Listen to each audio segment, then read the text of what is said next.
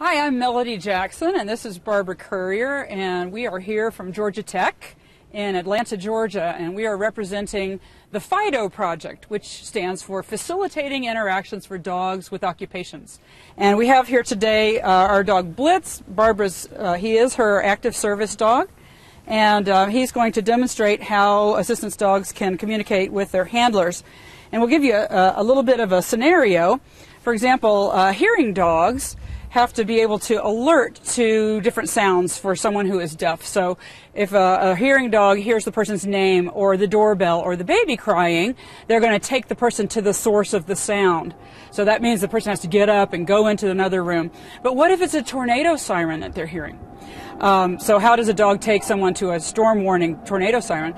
So what we have, Blitz is demoing today, is a vest that we've made, the FIDO vest, that allows him to either tug, bite, or wave his nose over different sensors to activate a message that might be given. Now, right now, this vest is programmed to do what we call a discrimination task. It means we can tell the difference between two toys. We don't have the toys with us right now, but Blitzy, can you show us how you might tell us what toy we are holding up?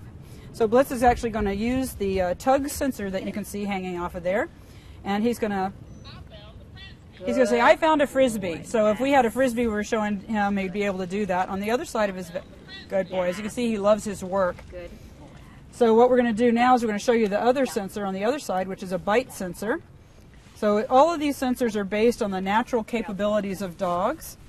And this is biting, tugging, and touching with their nose. That's a bite sensor that he's doing right now. And it should give a message that says, that's a ball. So we could ask him by holding up a toy, which toy we were showing him, and he'd be able to tell us.